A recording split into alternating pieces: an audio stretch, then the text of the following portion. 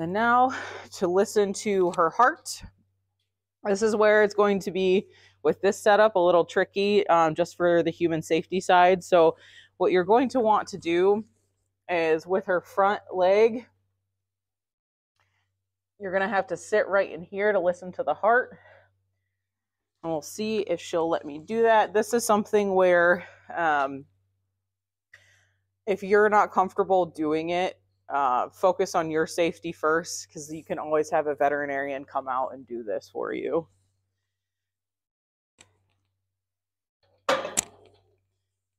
And so that's just where I'm always watching what she's doing, whether if she might kick me.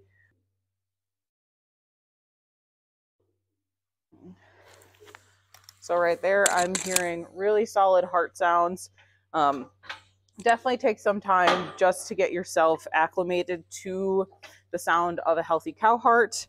You can detect possibly any abnormal sounds if you are concerned with that. Abnormal heart sounds could be from pericarditis, any infections that do affect the heart itself, or also the sac around the heart, and also any brisket diseases can really affect the heart.